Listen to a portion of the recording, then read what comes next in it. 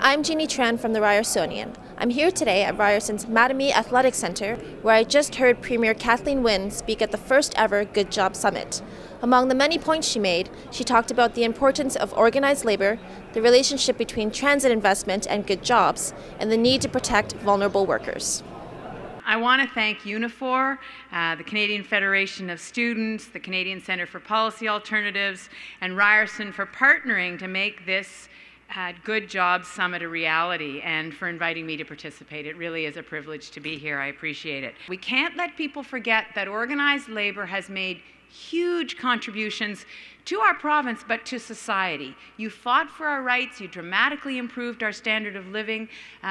Even those who've never belonged to a union have benefited from the work of organized labor. You know this. Advances like old age security, retirement pensions, parental leave, family medical leave, and minimum vacation time. You've improved workplace safety for everyone. Today we approach these questions from a very different place and from the same place. Different because the economy has changed dramatically and irreversibly in some ways, and the same place because from both the labor perspective and the management perspective, there are still too many people in this province, in this country, who see the workplace as a battlefield.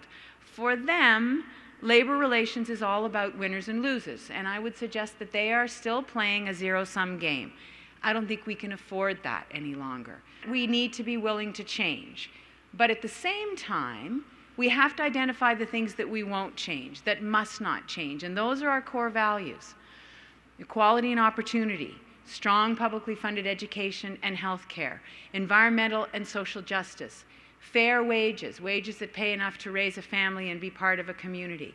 These are the values that define the past achievements that have been accomplished and our future aspirations. And these are the core values that I think give meaning to our collective mission for good jobs. Transit helps to make communities more sustainable and helps fight climate change, can improve our health. It increases productivity and attracts more jobs. Transit investment creates investment over the long term, and transit gives greater mobility and social inclusion to disadvantaged groups.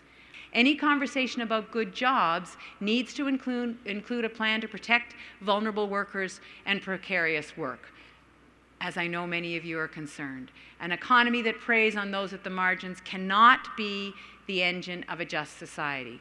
Thank you for being here today. Thank you for everything that you do to make your communities and Ontario stronger, and I look forward to that journey together. Merci, miigwech. Thank you.